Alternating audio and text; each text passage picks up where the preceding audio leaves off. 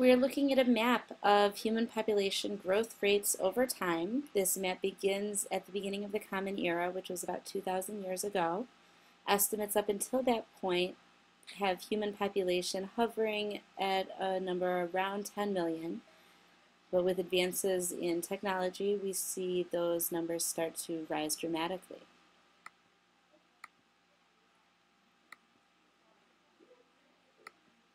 It takes only about 2,000 years for human population to reach 1 billion,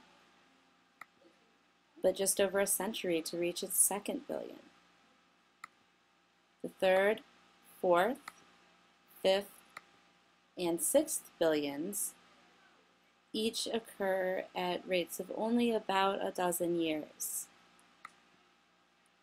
Estimates for the year 2050 have world human population at about 9 billion.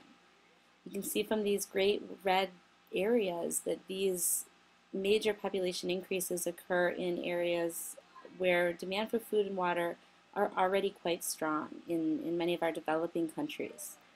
These are also areas that conservationists have identified as biodiversity hotspots, areas with great biological diversity, high concentrations of different species that are also under severe threat, primarily due to habitat loss.